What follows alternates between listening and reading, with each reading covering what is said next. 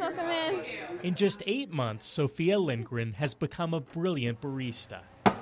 Whether it's a plain cup of joe, cafe mocha, or macchiato, she's mastered the art of coffee here at Perkin Brew in Cape Coral, and she's already working on mastering something else. I mean, she beats everybody she plays.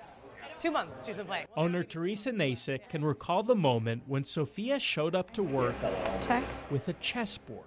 And then she would start to ask if she could play with, the customer at table 4 because she heard that he liked to play. Sophia learned the game for the first time over the summer while babysitting. And after that, I was obsessed. I could not stop playing. And I was like, when did you start playing? She's like, 2 months ago. I'm like, what?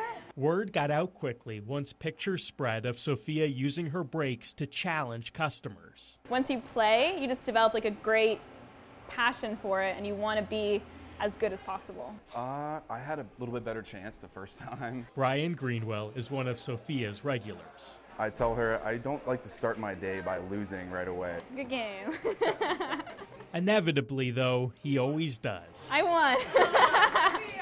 We watched as customer after customer stepped up to challenge Sophia, only to step down in defeat. I mean, I just picture her visualizing the pieces moving in her head, when she sleeps at night, you know what I mean? I mean, she just picked it up so quickly. Though a handful of people have snagged a win. Good game. Like this guy did. Let's do a round of speed chess, okay?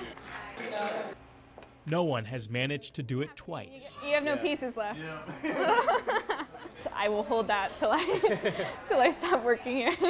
Eventually, that day will come. Sophia has plans to attend college next fall, but not before leaving her mark here. Here, I would assume nobody else would be playing chess if she hadn't asked everybody. A chess savant.